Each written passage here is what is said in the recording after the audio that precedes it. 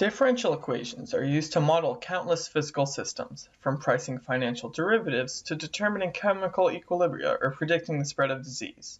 Ordinary differential equations, or ODEs for short, are a subset of differential equations that only involve derivatives with respect to one independent variable, for example, time. Logistic population growth provides us with an example of a single ODE modeling a system. In its differential equation, the rate that population changes at any given time is determined by the current population and some constants. Here's an example of a solution to a logistic differential equation. While we could solve the ODE by hand, MATLAB saves us the work. Let's dive into how to solve ODEs in MATLAB. In this video, we'll explore the use of both built-in numerical and symbolic ODE solvers. Built-in numerical ODE solvers include ODE 45 most popularly, but also ODE 23, ODE 15i, and many more. For the sake of time, we'll only cover ODE 45, but you can find more information on the difference between the functions at the link in the description. The symbolic ODE solver we'll use is dsolve. We'll start by using ODE 45 to model population data for Tokyo from 1950 to 2019, then use that model to extrapolate the future population up to 2050. First, let's load our dataset. We can quickly see how the population increases by plotting the population over the array of dates. Now onto the differential equation. I've already used the curve fitting toolbox in MATLAB to determine what constants will make our logistic ODE model the empirical data well. We need to assign a starting value for the ODE solver to use as a reference, since our differential equation only tells us the rate of change. We'll also create a time span to input into ODE 45. We're only modeling up to 2050, or 100 years past 1950, in order to prevent deterioration of the model.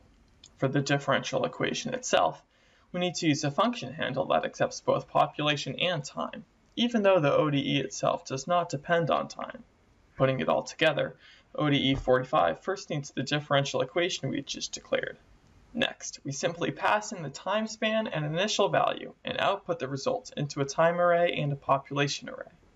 Plotting the results, we can see that the differential equation models the population extremely well.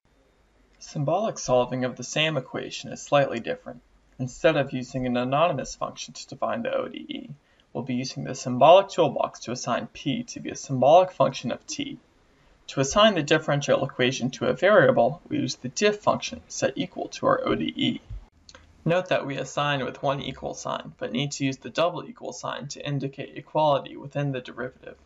We similarly establish our initial value by setting the value of our function at time 0 equal to the first entry in the population array. Next, the dsolve equation takes our symbolic ODE and starting value and outputs a symbolic function. While ODE 45 returns an array of solutions at each time step indicated in tspan, dsolve returns the solution function itself. The symbolic function similarly matches the real-world data, as it did before. If we plot the two models on top of each other, we see that the two methods give us incredibly similar results. The difference in predicted 2050 population between them is only 14 people out of over 38 million. When comparing the time it took to run each script, ODE 45 was slightly faster. It's not a big gap, but the time difference can become significant with a more complex system. Another example of differential equations at work in the real world is with the transfer of heat. Newton's law of cooling shows that the rate of temperature change is proportional to the temperature difference with the surroundings. While the differential equation for temperature change holds individually, it can also be used to calculate the temperature of a system, as we're about to do. In our example, we'll determine how the temperature in 3 floors of a house changes over 12 hours. Initializing the script is much the same as it was before with ODE 45. However, since we are now dealing with a system of differential equations, we will need to pass in a column array of initial values. Likewise, the ODE declaration function will have to return an n by 1 array containing each ODE's rate of change for any given combination of floor temperatures. Instead of its input variable representing a single number, like population, it will now be an array of each floor's current temperature. To make this more visually apparent, I'll initialize the function at the bottom of the script. The ODE 45 function remains the same, though.